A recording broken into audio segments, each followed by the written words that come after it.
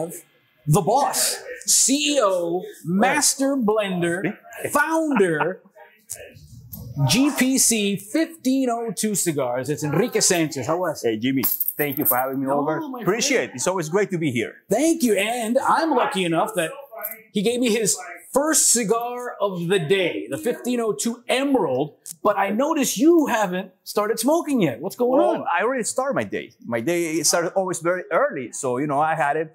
It started with my Emerald. Now I'm moving up to the Ruby, 1502 Ruby. Okay, so it's Emerald, Ruby, Black Gold?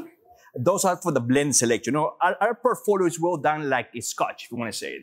You got the blended Scotch, you got the single malt, you got the better rare Scotch. It's very similar to what we create in GPC as well. I'll drink to that. Oh, you know what? I'll never let you drink alone. I cheer for that. Salud. But you were telling me something that you have an interesting sort of habit, sort of style that you light and then cut? Yes, actually, Jimmy. When I got started, I was told actually for Cubans, when I was living back in Nicaragua, and they always told me, have the patience to light your cigar. Make sure you do not burn it, just lit the cigar well, and then you cut. When you do the opposite, when you cut the cigar and you light it, what happens? There's always some smoke that escapes from the top, the chimney effect, and that influences your first draw.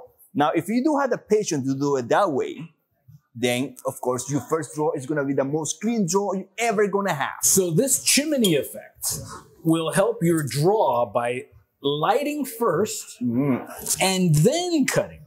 Of course. And remember, you live your whole life and you learn something new. This is the beauty of the cigar show. This is the beauty of hanging out with the CEO and the boss. Now, as you are being super patient, my millennial OCD-ness is like, well, you have to be patient. That's very important. And make sure that you light the cigar, don't burn the cigar. It's one of the key things. Remember, all this has a characteristic. If you do it the right way, you will actually achieve or get what, as a blender, we're looking for when we're working in the new blends. So have the patience. You're not rushing. It's not a vape. It's not a cigarette. It's a cigar. It's meant to have patience in that aspect. So enjoy it. This is made to enjoy. So I'm going to enjoy my Emerald. Now, let's begin, Enrique, at the beginning. Oh, all right. So the one thing, after doing my research on you, the one thing I've learned is puro Nicaragüense, pure, proudly Nicaraguan. Explain that to me. That actually, it will be me. And you know what? I'll answer that question to you. When I got started in this one, and actually the person that pushed me to the industry was Don Nestor Plasencia. And I remember meeting with him for something related with tobacco, of course, but it was not what we have today in the table. So, and I'm there trying to pitch my idea to him. And after, I said 20-something minutes, he goes back to me, Enrique, that's not going to go. The business is not flying anywhere. And I'm like, please, trying to persuade him. And then he turns the table on me and says, make your own cigars. We'll help you. We have all the tobacco in the world, and we will support you 100%. And he told me something very interesting. He said, Enrique, you see so many people taking pride of a Nicaraguan product. You see people from the United States, from South America, from Cuba, Asia, Europe, everywhere. But you don't see a Nicaraguan, a true Nicaraguan, taking pride of our product with a Nicaraguan flag, with bringing a little piece of our land to the rest of the world. And say, if you can become that person in the industry, because first of all, you're 100% Nicaraguan, born and raised in Nicaragua, your family been living in Nicaragua for over 200 years, and you're very proud of your country. If you can combine that in the cigar, then you have something in the game. And I'm like, wait a second, well, let's start working in the blends first, and we got to be working, that's what we create. 1502 Emerald, 1502 Ruby, 1502 Black Gold. I always make a sample, breakfast, lunch, and dinner. When we come up with the blend, and I'm like, oh my God, this is something I never tasted before. It's outstanding, it's beautiful. And okay, the name. There's something there. What name should we give them? Something that's screen Nicaragua. And what better name than the year that everything got started in my country, in the year 1502. So 1502 Cigars is based on the year 1502, because what happened in 1502? It's a bit of a story, because actually it was Christopher Columbus in his fourth and last trip to America. He was sailing in the Caribbean Sea, and he was passing Honduras. I was called Las Honduradas. Honduradas. It's the shaky waters because it was a big storm, and he's about to sink because the storm, and he got to this piece of land the closest he came. As soon as he gets there, sun comes out, sunshine. And he gets in his knee, started thanking God for the exercise he got, and he named that piece of land Cabo Gracias a Dios. Thank God Key. And for today, it's a borderline from Honduras and Nicaragua, and it happens in the year 1502. So that was the first time in the modern history, if you want to call it, or the new history, that Nicaragua was put as a point of reference, even before it was called Nicaragua.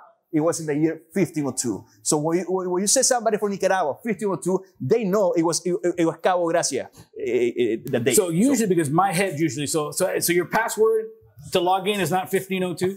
You know what? My kids have tried that so not anymore, many right? times. Not anymore. Check it, honey. Check it, honey. You know, my kids have tried that many times with my credit card. Hey, how that is your paper snap? Yep. Trust me, it's not 1502. Maybe 1503. Or 1501. We will see that one. So let's get into master blender. Let's get into your mindset. Okay, you know, for me, I love cigars. I've been smoking them for a long time, but I'm still consider myself a novice. That's why I love talking with the titans of the industry, the people that are in it and are doing so well. What is your mindset? How does your approach to blending? Well, first of all, Jimmy, I'm not expert in this. Every day you learn something new. Right. And you know, somebody said, hey, I have everything that I learned today. It's not being humble. You have to be humble in life, especially in this industry, especially when you work with tobacco. Humility is very important. And you know, a lot of people ask me, how you come up with a flavor? And I'm like, wait a second, I don't come out with the flavors. I don't look for the flavors. The flavor normally find me. It's the other way around. It's Mother Earth. I start with a concept. And I start developing something that you have in your mind, something that you have in your head, but you cannot see it, you cannot smell it, you cannot touch it. But when you can find it, once you find it, you're like, that's the one. That's the beauty of it. And that's the beauty of creating. Right. I don't know if I would like to consider myself more, like you said, master blender. With all respect, with the big master blenders, I'm more of the creating in the aspect, more the artistic The humble part. blender. Well, I do my best. I try at least. My wife always told me, be humble. I listen to my wife. So I never start with the concept. For example, when we would work with the Emerald Ruby Black Gold, the idea was to have that cigar for the morning, for the 1502 Emerald, right after breakfast, my cigar for after lunch, my 1502 Ruby, and a cigar for after a good steak dinner. And that was the 1502 Black Gold. And that was the concept behind it. I'll give you an example. When we started working with creating 1502 Nicaragua, that was a great example as well, because everything started when my wife told me she was pregnant from the youngest one, Enrique Fernando. So I'm like, wait a second, I'm from Nicaragua, my wife from Nicaragua, my kid was born here in the United States. So I want to create something that screen 100% Nicaragua, and so my kid does never forget his root, being a proud Nicaragua. And that's why we say, okay, first of all, it has to have tobacco for all the four regions that we grow tobacco. You got Jalapa, Condé, Estelí, or Metepe, all in one blend. It has to have balance, because it doesn't matter if we have all four blends, if only one actually stands out. You have to have the balance, and it has to be united as Nicaragua. We all dream of one day Nicaragua to be united in all aspects. Sure. So that was what they create in 1502 Nicaragua. So like I said, everything start with a concept. And then let the flavor, let everything out find you. Let it surprise you. And that's the beauty of creating. And the beauty about these things is obviously between the emerald, the ruby, and the black gold, it's one for everyone. In other words, you don't have to have one for breakfast. You don't have to have one. If you like mild, the emerald's your guy. If you like them strong, the black gold's your guy. Of course. So yes. You have that. Staying in the concept of proudly Nicaragua. When you see Estelí, when you see all these regions in Nicaragua now that are literally the center of the cigar universe, what does that do for you? Oh, that was a very tough question. You know, I'm not going to cry. I'm not going to get sentimental in this aspect. I know it's, no, it's proud. It's the country, the land in which I was born and raised, and I was taught to love very much. And now I want to share it to everybody in the world. So when we do everything we do with a brand, it's bring something to the rest of the world and hopefully for those people to come and visit us in Nicaragua and get to enjoy the lifestyle, everything that we live in Nicaragua for. It's amazing. Cigars is only one part of it. That's one of the things when people visit Nicaragua, I always ask them, where do you go? Oh, what's the Salit? It's a beautiful city, Salit. You know, we call Cigar Town in Nicaragua.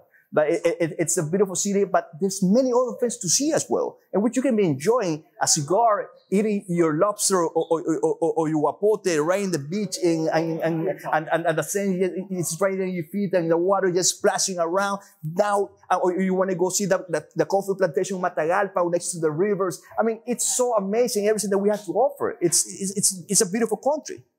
Now, I always ask this question because I think it's the most fascinating answer that I get. How did the cigar find you? What was your first experience that you had a cigar or somebody introduced you and you said, well, this is me. This is for me. You know what? It was I guess it was an acquired taste, if you want to put it away. But let me tell you the first story because you're gonna laugh about that, Jimmy. Okay. I was backpacking in Europe. I was probably 14, 15 years old at that time. I think it was 1991, around that time. 2001. Yes, let's put it that way. So I was there and I was smoking Sally. I was smoking cigarettes. You know, I'm sorry for that. It was one of the few mistakes we all use. It's not about mistakes. It's about learning. Indeed. So I was in Antocha train station, Madrid, and I was smoking my cigarette, and I see all these gentlemen passing by with the cigars, and I'm like, you know what? I'm in Europe. Let's give it a try, you know. Hostia, tío. Puro. Tío, hostia. Un tabaco. So I go to a tobacco place in the train station and I ask for the cheapest cigars they have in the house. Now, remember, I was in high school, so I was in high school budget. Either that or have a meal next day. So, you know, I get the cheapest cigar. I buy my packet of cigarettes and, you know, I go back to the train station and try to lit a cigar. Oh my God. I couldn't draw that cigar. Like, there's no way. I tried all the aspects and everything, and, you know, and I said to myself, this is not for me, and I threw it away. You threw it away? And I threw it away and go back to my cigarettes. I know, I'm sorry for that, but it was a year after. I was in Nicaragua, in Managua, in my house, and one of my uncles, mi tío José Loy, comes in with the Romeo Julieta Churchill from Cuba. And I like, you know, let's give it a second chance. Let's see how that goes. So he's like, you know how to light it, you know how to cut it. How to what? Oh, yeah. Like, by the way, maybe that was the problem. Never cut it. Yeah, but nobody told me. I didn't have a godfather. The cigars don't come with they don't come with an instruction book. You're right. You're right. No, and when it's your first time, they look complicated. They look very simple, but they're complicated. So it's a true story, and you know, it's in the reality. After that, I said to myself, never again. And I did listen and learn a lot of it. And that's how I got into it. So I was a high school kid going to the high school party with my Correa Lancero, still with a cellophane on it at the time, in the early 90s, in my pocket. You know, all my friends are like, you know, go there, that smells. And now everybody goes to my house to look for the cigars. So I'm like, took 30-something years. Password is 1502. 1502. Where's that? Change it. So tell me about being in this business, because the cigar industry is, to me, is like none other, in the sense that, and I've said this story before, and the folks that watch us on My Blend TV know it, like, you could have a CEO, a day laborer, and we're the same because we're having a cigar. And is that part of your mentality when you make these cigars? Because cigars for a long time had this, the rich, the penthouse. The cigars are for everyone. Is that part of your process too? Well, I believe the cigars should be for anybody. There's no doubt. And we create cigars for everybody to enjoy it. And that's very important. Doesn't matter what part of the portfolio you look, you're always going to find something for everybody. So, and the beauty of this industry is that cigar unites people. Get people together. People will have nothing in common, but now they do. They do have a passion in common.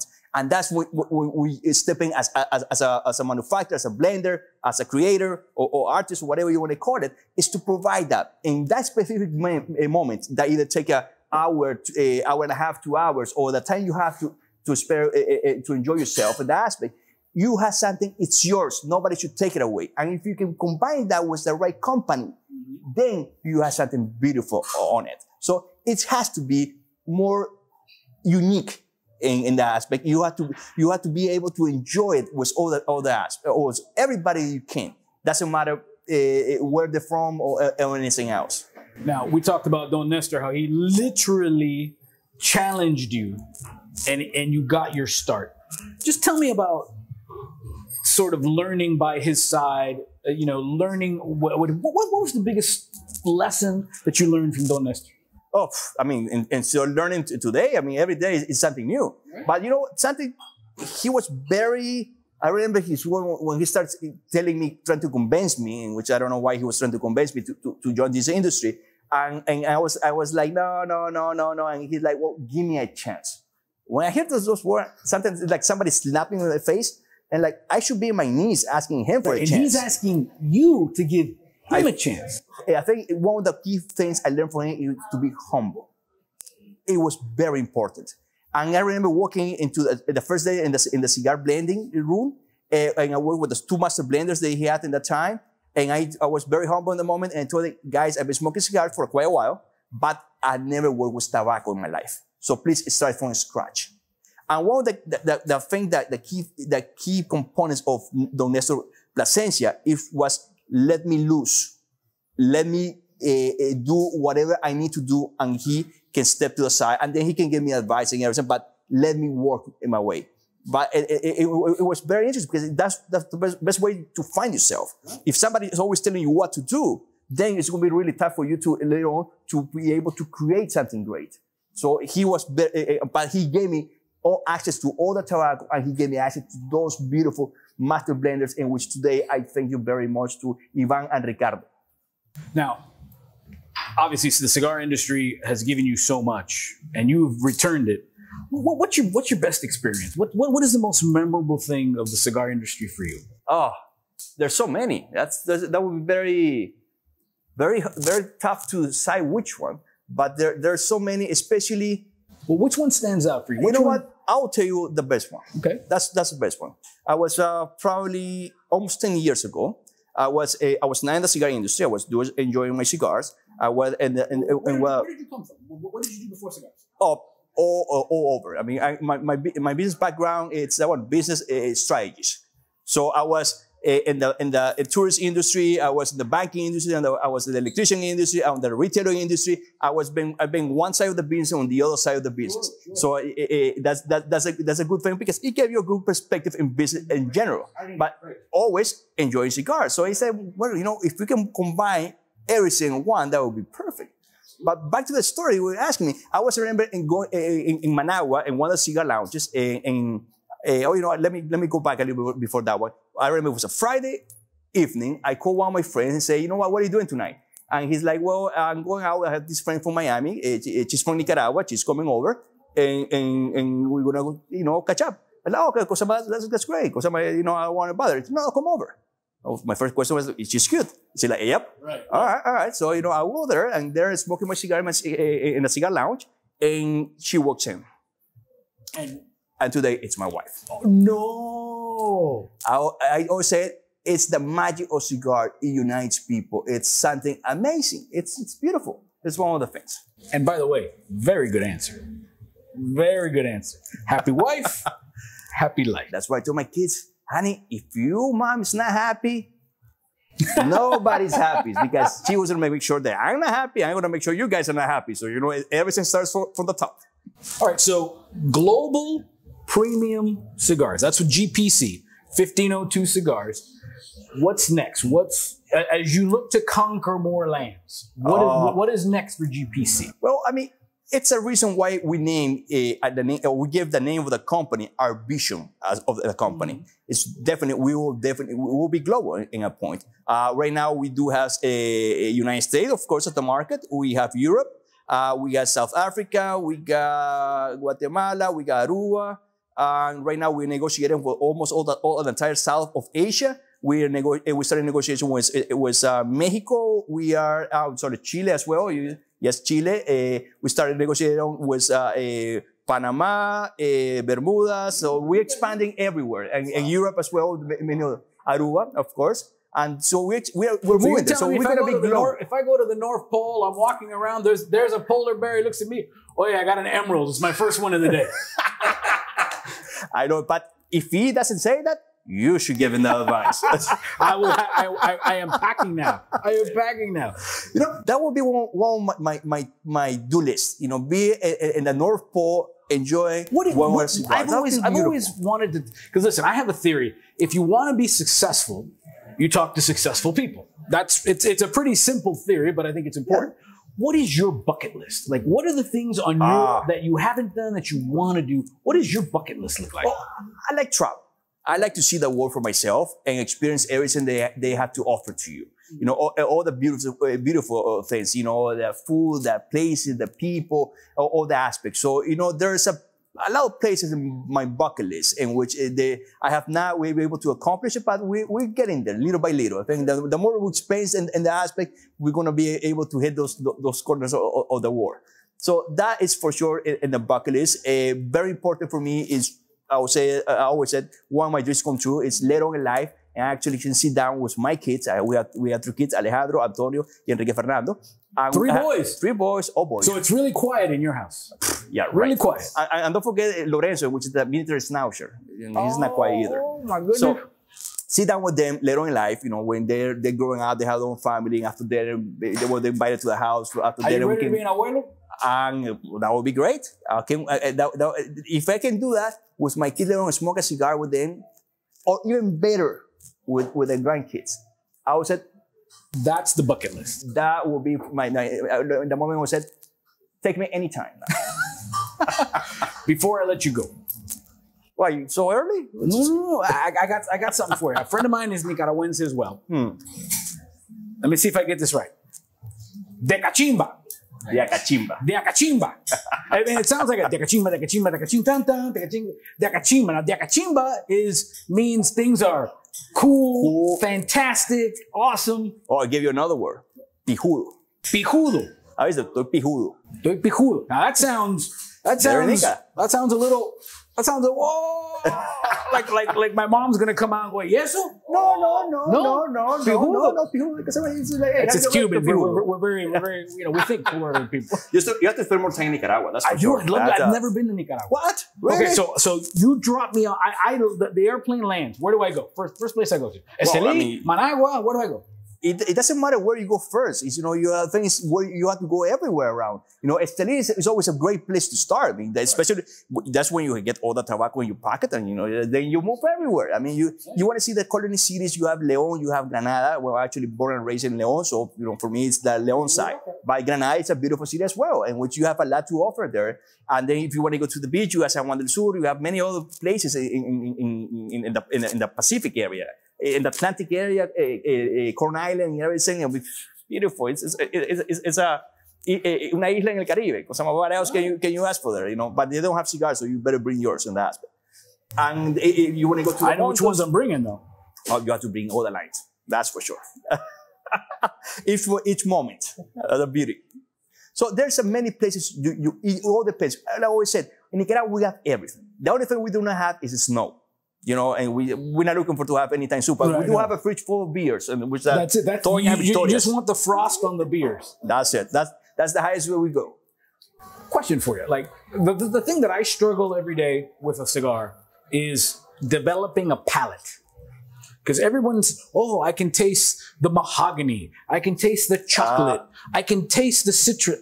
I can't taste any of that. Now, I mean, I broke my nose when I was in college. I won't explain why, but I broke my nose when I was in college, and I don't smell anything. That's why when this whole COVID thing came out, I was like, well, I had COVID 30 years ago. But how do you develop a palate? How did you develop yours? Well, let me explain something. A flavor or a smell, it's a reminder that you have of something you already tried before. You can never say it tastes like blueberries if you never tried blueberries in your life. It's simple as that. And everybody has a different experience in life. You know, people from Latin America, even from Central America, what we eat in Nicaragua is not the same what the guys from Costa Rica or Guatemala eat. It's different. It varies with different spices, different rough materials. Everything changes. So that's the memory. And the more you try it, the more memory you have in your conscious and subconscious. So it's more a smell than it is a taste. It's a combination of that one. So what I was saying to say is, for you, it might taste something or smell this way. For a person from Germany or South Africa, it might be completely different. Or it's now getting away exactly what you get. So when people ask me, what's the flavor profile? I never like to lean to that one. I would say, I want you to try it because I don't want to influence saying that it's going to taste something that you might not get it. Not because you don't have that profile. It's because you have another experience in life. So it's different in that aspect. So if I give you a cigar, maybe for you it will be a little bit more spicy. If I give it to a Mexican, it's not spicy whatsoever. It's the experience they have. And that's a beauty of how a same product can be a different aspect. It depends on the world and you're enjoying it. That's the beauty of cigars. Because I've always looked at cigars, and you tell me if this works for you, Enrique, is a cigar is sort of like flipping through a photo album, or maybe for millennials, flipping through your digital phone. This reminds me, me and my dad, or me and my uncle, or that time we went to the beach that weekend. That's the beauty of it for you, right? Yes, it's the moment. It's your moment. It's your time. Nobody should take it away from you. I mean, have you ever seen somebody smoking a cigar and crying? Everything is related with happiness. Hey, I did my best business ever. Light a cigar. It's my daughter wedding. Hey, let's have a cigar. It's Friday night. Let's have a cigar. Everything is related with happiness, and it should be like that. And when you have that moment, nobody should be able to take it away from you. It's your moment. That's why we always said, relax and enjoy. It's part of or another slogan that we have. And actually, I always said we have 3 rules in 1502 Cigars. One is, rule number 1 is relax. Rule number 2, it's enjoy. Rule number 3, never forget rule number 1 and number 2. It's always about relaxing and enjoying. So, and that moment, it's the way you should be doing it. So when somebody says, do you smoke cigars? No, I do enjoy cigars. I do enjoy. I'm not going to say that anymore. You convinced me. There you go. That's why he's the boss. Enrique Sanchez. Okay, one last before I let you go. Sure. The band. This is the Emerald. Okay, the band, very classic, almost like a family crest sort of thing. Band on or band off? I host a cigar podcast for Cigar Snob magazine, and that was one of our questions: cigar band on or band off? What's your recommendation? Obviously, you don't want the thing to burst into flames. Very simple. I always tell everybody, it's your cigar. Do whatever you want with it. Light it the way you want, cut it the way you want, and if you want to keep the band or play the band off, it's your choice in the end.